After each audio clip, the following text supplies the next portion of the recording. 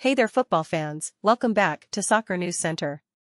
Today we're diving into the action-packed European Championship qualifiers, where Israel and Switzerland clashed in a thrilling match. Let's get into the details. In a game held in neutral Hungary, Israel managed to snatch a late equalizer in the 88th minute, denying Switzerland a guaranteed spot in the Euro 2024 finals. The Swiss were just 2 minutes away from securing their place, but Shon Weissman had other plans. With this draw, Switzerland sits at the top of Group I with 16 points from 8 matches, but only on goal difference ahead of Romania. Israel, on the other hand, holds the third spot with 12 points, and both teams have 2 games left to play.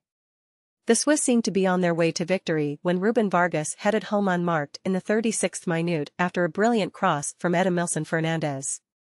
But Israel fought back, and Weissman capitalized on a defensive error from Fernandez to level the score. Switzerland had their fair share of chances, hitting the woodwork twice in the game. Noah Okafor's shot in the 19th minute rebounded off the post, and although Vargas tapped it in, it was ruled out for a foul. Vargas came close again, rattling the crossbar with a powerful shot.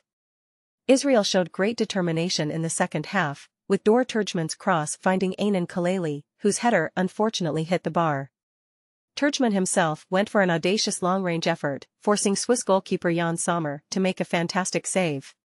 It's worth noting that this match was originally scheduled for last month but was postponed due to security concerns following the conflict with Hamas. As a result, Israel now faces a tight schedule, playing 4 games in just 9 days to complete their qualifying campaign. Switzerland's next challenge is a must-win game against Kosovo, while Israel will face Romania in their upcoming match.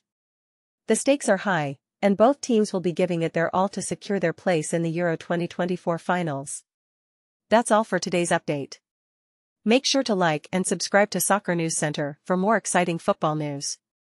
Until next time, keep cheering for your favorite teams and enjoy the beautiful game.